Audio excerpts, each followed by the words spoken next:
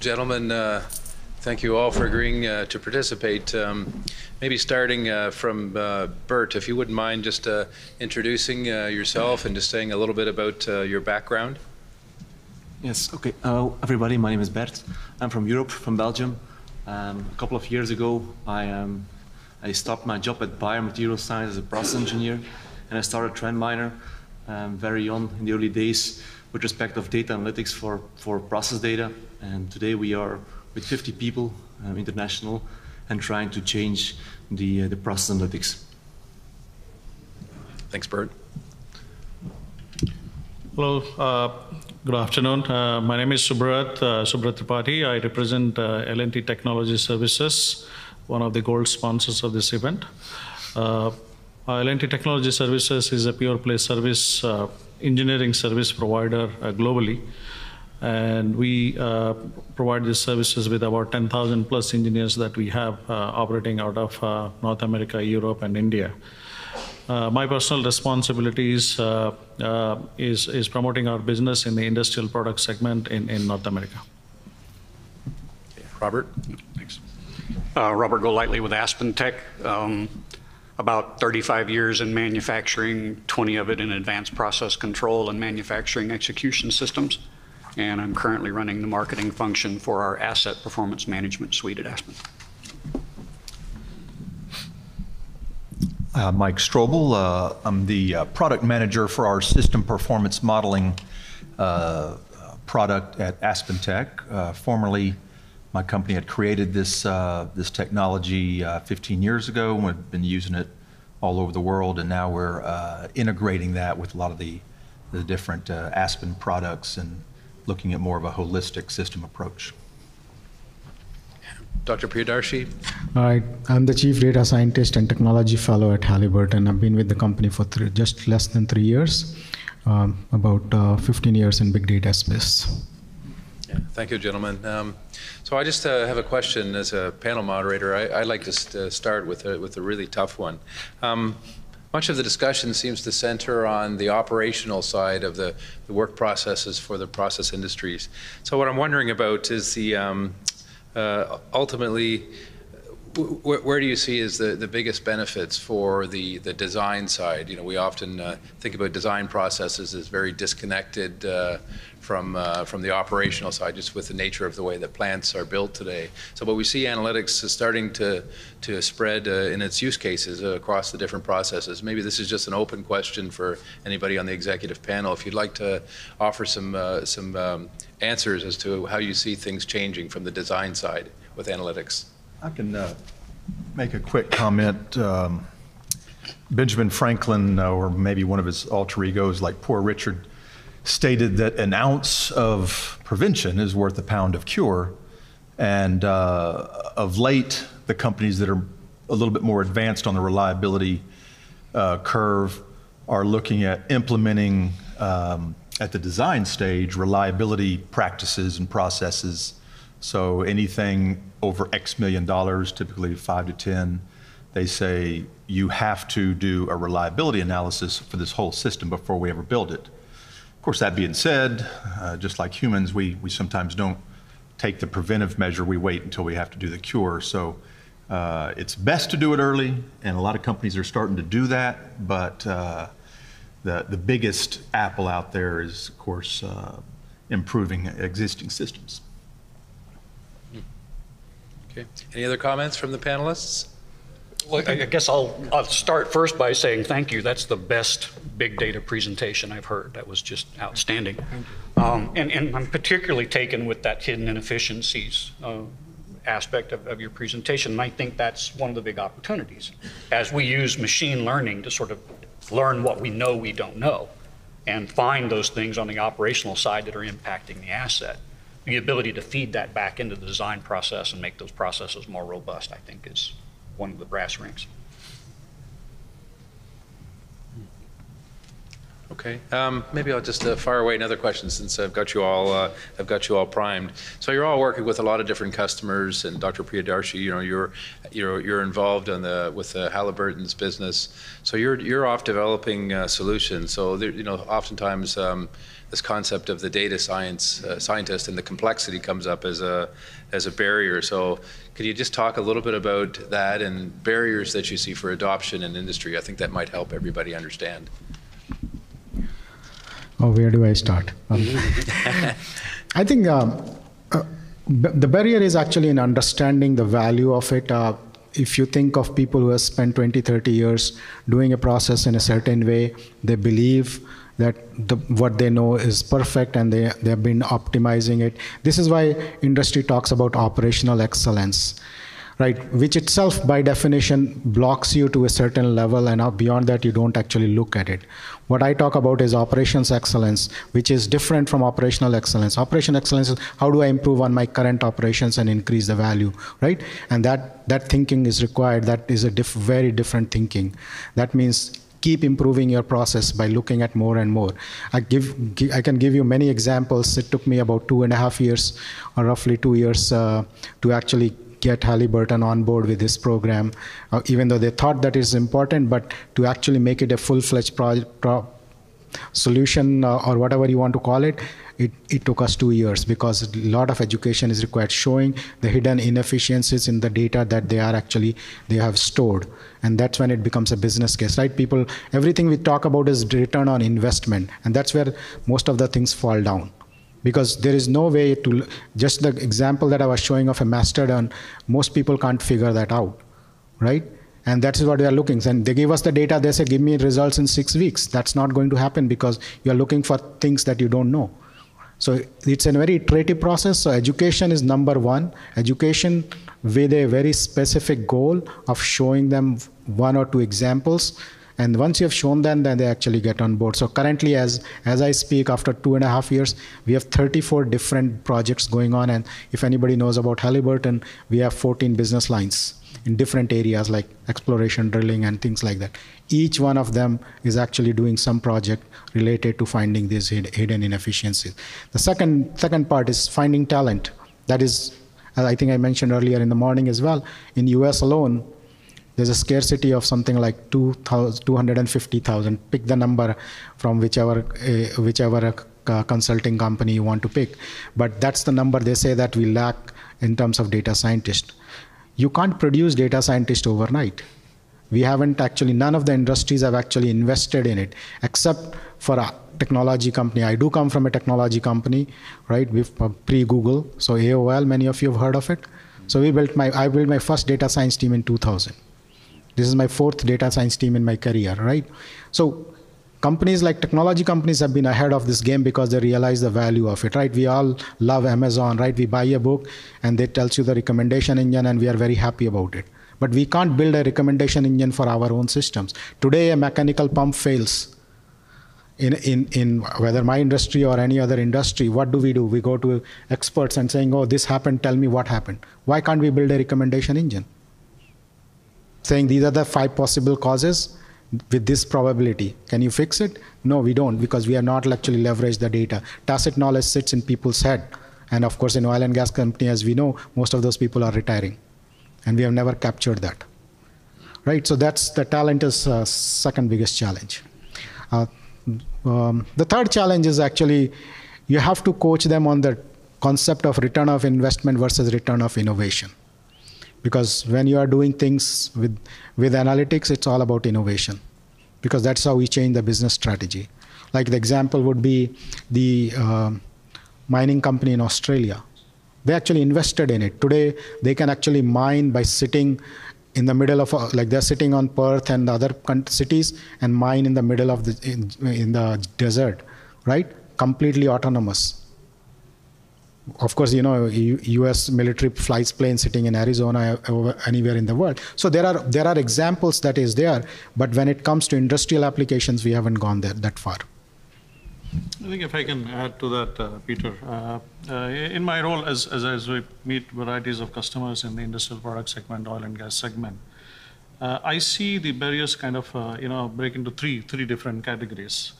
The first one is a set of apprehensions. Is this for me? Is this something that will make my business more lucrative? Do I have the talent, like Dr. Satyam mentioned about? Is it a complex problem for me to solve? Is it going to compromise my data security? So there are a lot of apprehensive questions. And one of the sessions before in this earlier afternoon, we saw some polling being done. 70% of the audience in the room, said that their organizations are at very early stages of either discussing the problem or discussing the solution or trying to do some proof of concepts. So a lot of apprehensions at this stage. And the second one is the cost versus ROI. Is it a monster that I'm dealing with? What will be my tenure of the return on the investment that I'm going to make? So that is another debate that many companies are going through. And most important is the third one, which is the organization culture. If it is a large company and a conglomerate, making those decisions are very, very complex. And also, if you're in a commodity type of product, probably decision making is very easy. But if you're in a technology intensive manufacturing and product line, then it becomes more complex. So I think the OCM part, the organization change management part, is a big barrier in adapting to some of these new concepts and technologies. Thanks. Any other comments from the panel? Yes. Bert? I want to add one thing. Very good comments here. There's one thing we see or see from customers coming back all the time, is when you look to an implementation score of any analytics project, you can break it down in two parts. You have the value or the perceived value, but you have also minus the perceived risk. And risk is, for example, something like management of change. And if you want to introduce a lot of new innovation and it changes the way too much how plants operate or people think, like process engineers, it's decreasing the value for people. So you have to bear in mind that also you cannot change too much how people work. And we think that's an important factor that a lot of companies forgetting at the moment. And just a quick comment on that. It kind of comes back to what you put up there, and holistic is the key word. You have to look at the whole picture, and all of the great analytics and tools that are looking at individual failures and possible events in your system, that's just a single event. But in the holistic system, you've got a buffer tank downstream, you've got a redundant plant, you've got turn-up capacity, you've got seasonal demand, you've got weather issues, you've got people. And unless you can quantify that as a part of the holistic system, bringing in people's capabilities, bringing in the financial, then we're still not there yet, because we're getting smarter on saying, hey, that thing's about to fail, but what does that really mean truly to the business? And so holistic thinking, like you showed, is really the last tier where you're able to place that in a context. And another thing that you brought up was about the people, and you mentioned 250,000, whatever the number is.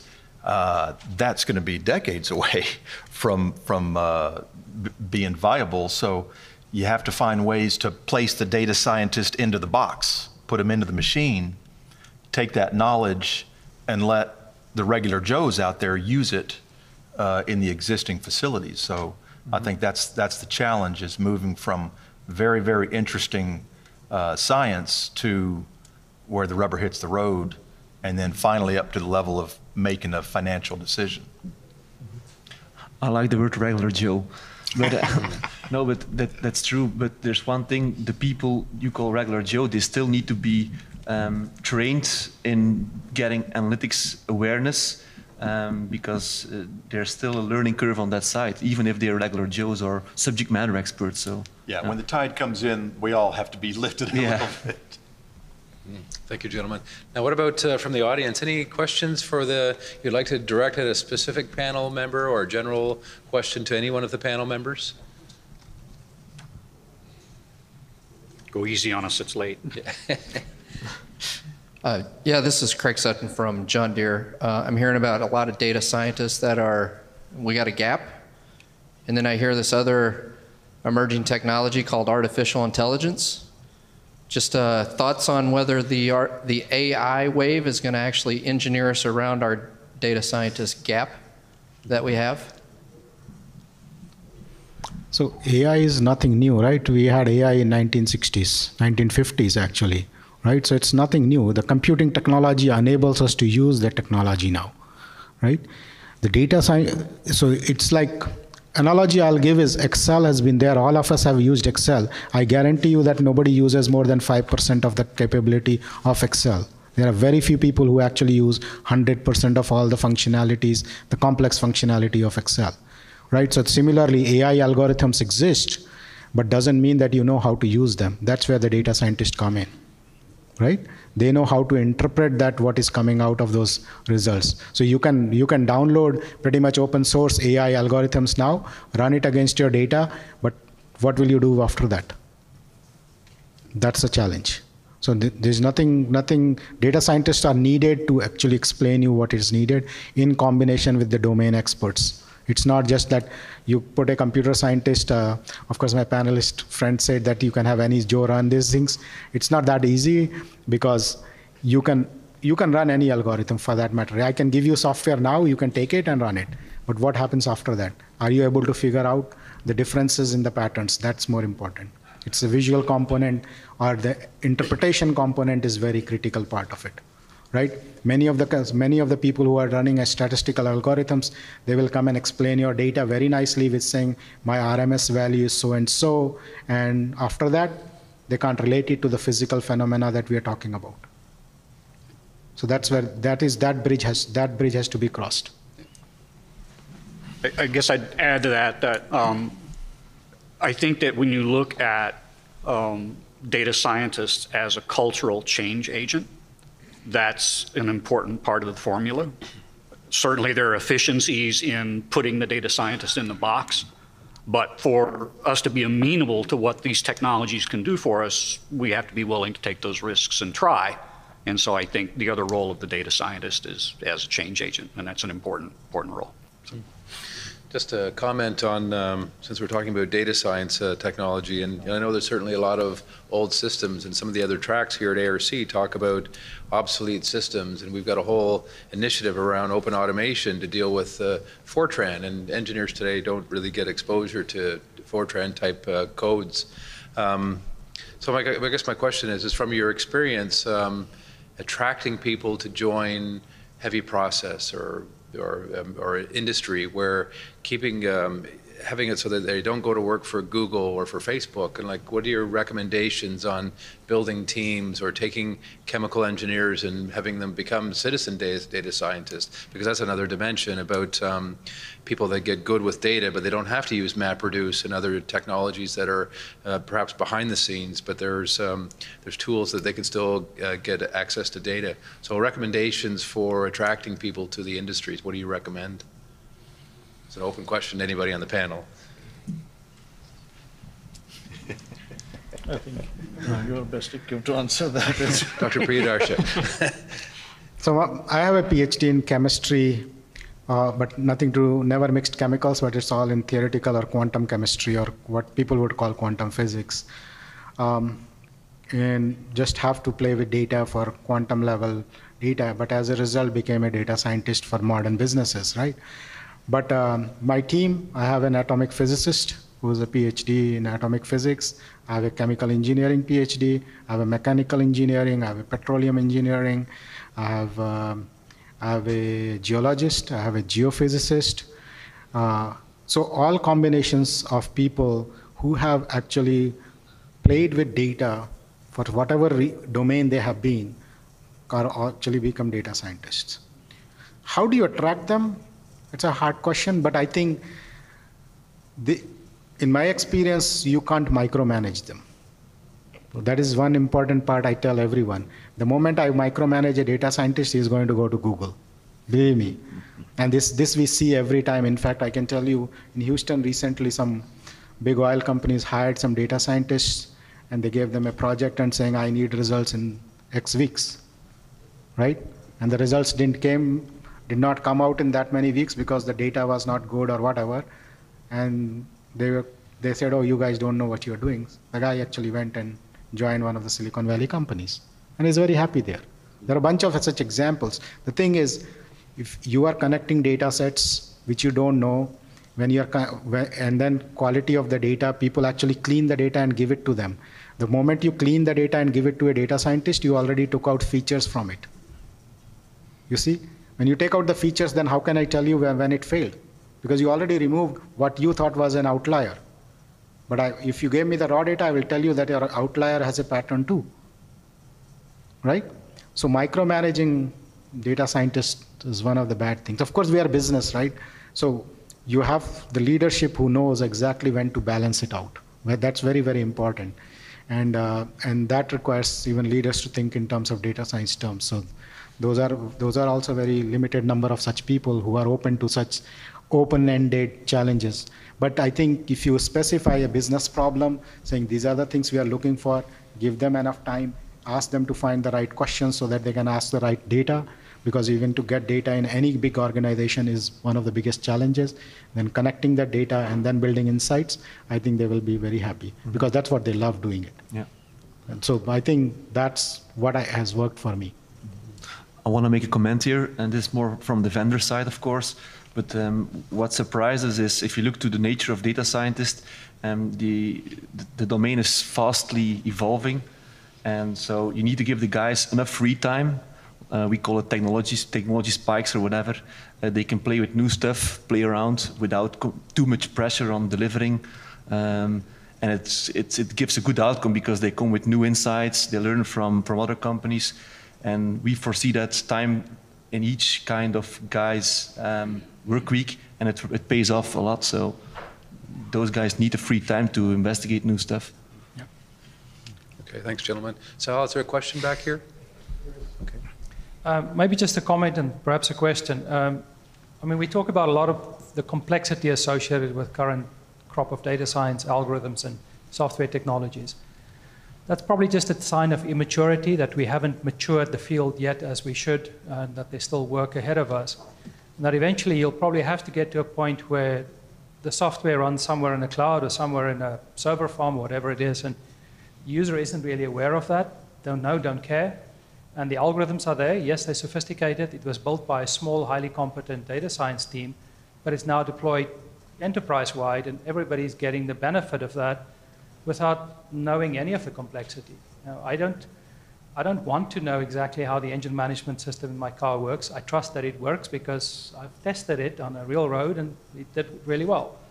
But I appreciate the embeddedness of the technology, the maturity of the technology. And I think this is part of what the journey we have to undertake with analytics, that we get away from like it's fairy dust, because it's not fairy dust, it's engineering and computer science, right?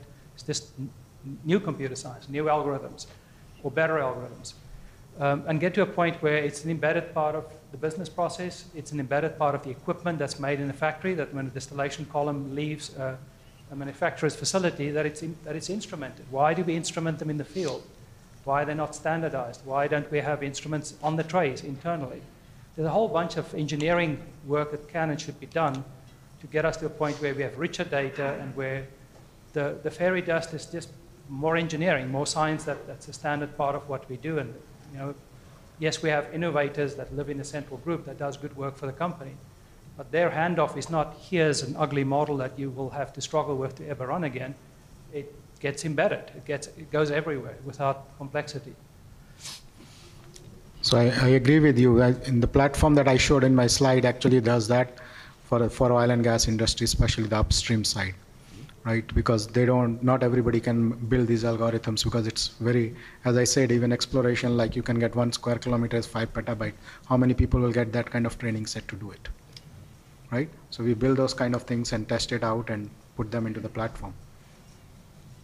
Okay, another question from the audience, please. Yeah, so as an end user, when you think about trying to get to the predictive or prescriptive type of maintenance, do we really know enough to be able to determine that, or is that really up to like the OEM that has, you know, the amount of that make model we may have may not be statistically significant versus what the OEMs produce?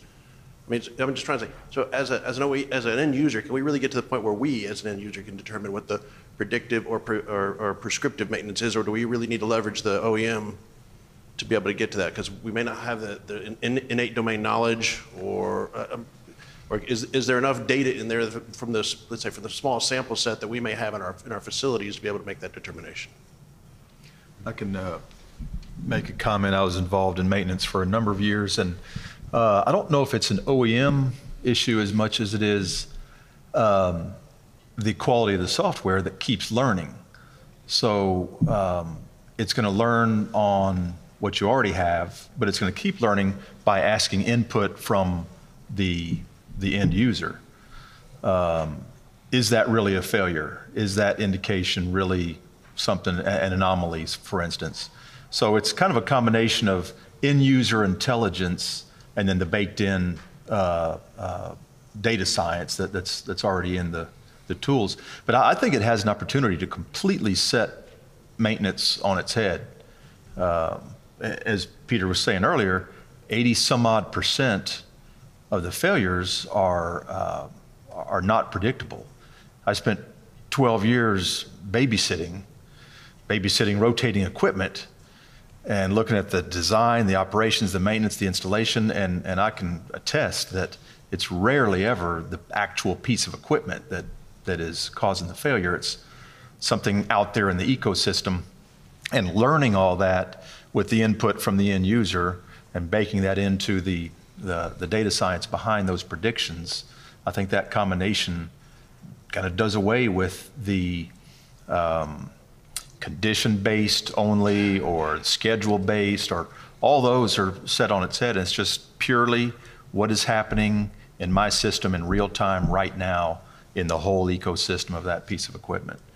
So I think it's still very important to have that end user validation to keep getting, to make that prediction keep getting smarter and smarter. That said, I've watched for 35 years as companies try to enter the software business when they're not in the software business.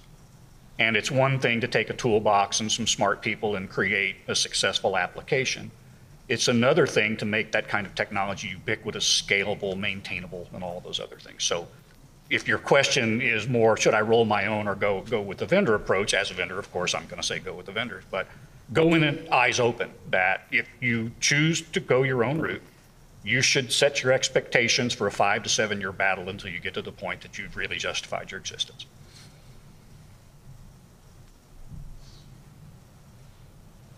Any other comments from the panel?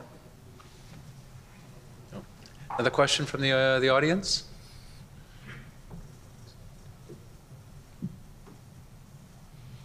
It's getting late in the day. This is an idea that, this is a concept that I had put up on one of my slides, and it's this union of process and operational data and asset data and operator logs and all this information being available. And like what Halliburton has done is to bring this data together.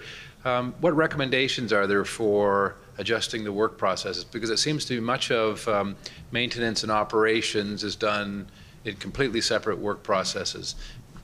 Maintenance people understand rotating equipment, or they understand piping, or they understand trays and how they work. And then there's the folks that understand the process. So oftentimes those two don't come together. So can you talk about any of your experience in bringing organizations together and changing that process? Because I think ultimately, like the gentleman said, it's shifting to predictive maintenance or proactive operations requires some significant organizational changes. So in the big data terminology, we call it converting the dark data to smart data, right? So when you have analyzed the data, right, now when you are going to collect the future data, that becomes even smarter. So your process have improved, right? Because you remove the hidden inefficiencies that you found, right? And that get educated to the people in the field. So that's why I was talking about continuous improvement process, right? And this is where the value comes in. And not only the way you collect the data, the way you report the data, the bits of the data, how they're going, at what speed should you collect, at what frequency should you collect. All those things get modified based on one project at a time. It's not like I can come up with an answer for everything, but as we'll see new things, we keep modifying them. That's the only way to do it. So that's why your process gets better and better. Any other questions from the audience? I'm going to ask the panelists one last question. We've got one over here.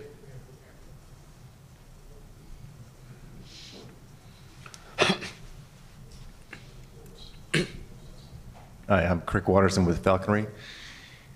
I have a question for all the panel members to perhaps debate.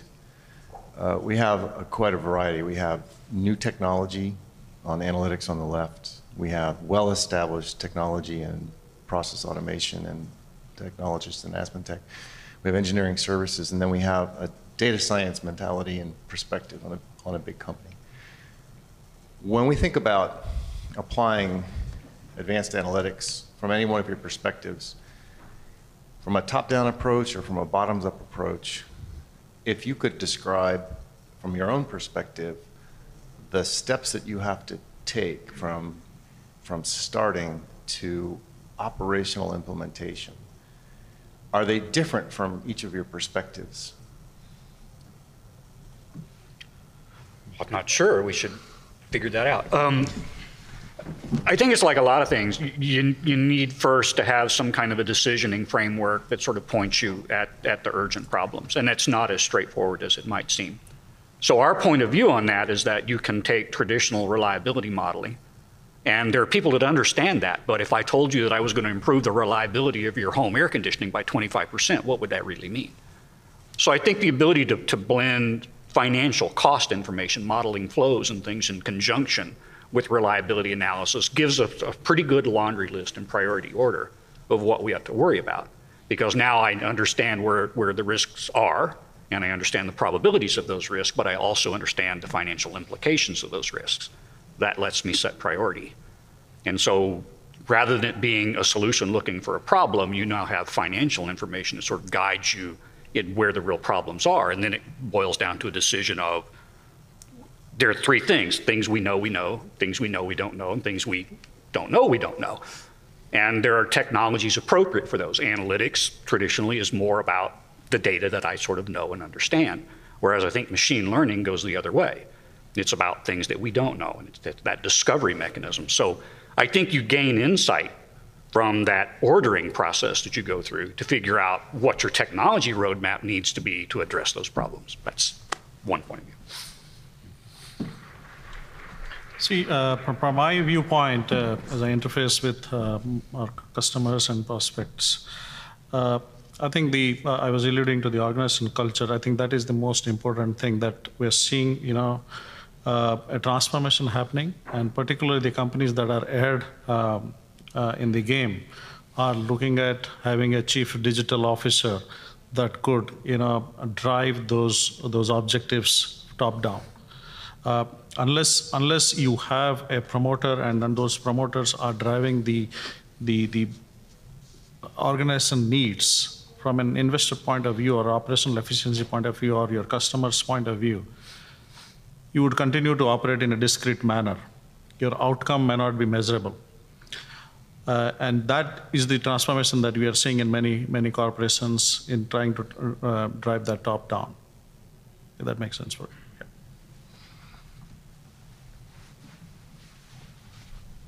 So just one last comment just to the panelists before we wrap up for the day. Is there anything that we haven't covered? Is there any recommendations for folks that are considering advanced analytics and other advanced technologies in machine learning? Is there anything that we should really tell them before we wrap up today? Final recommendations. Mine would be brave. We can stand around and wait for a ton of success stories to land on our desk that shows that there's potential success out there. There's a lot of emphasis on proof of concepts, which is really more a test of your organization's ability to take a technology than it is of the technology itself. This change is happening, and it's happening faster than many of us ever thought that it would. And so it's not a time for navel gazing. Let's get into this thing. So take some risk, be brave. Something complementary here is you see in the industry the nature of that they are afraid of failing projects. Mm-hmm. But if you look to what you can learn from startups and scale-ups, it's a concept of failing forward. So fail fast and repeat and do it better next time. Yeah. And it should be also integrated in the mindset of the industry, because if you talk about evolution and innovation, you will fail eventually, and you have to adapt and learn and do it again. No one bats a thousand. But the companies that will not leverage big data analytics, I think there will be a disruptive company which will come out very fast and disrupt the whole industry. That is likely to happen pretty much in any space. Okay, gentlemen, thank you very much. Please join me in thanking the panelists.